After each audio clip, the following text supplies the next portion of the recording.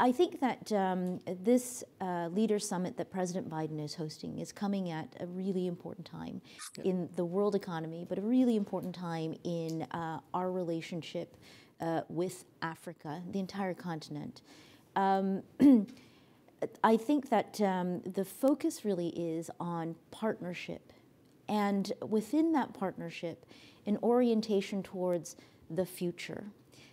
Anyone, I think, who listens to President Biden when he talks about the United States and his vision for the U.S. role in the world is about an affirmative and positive vision.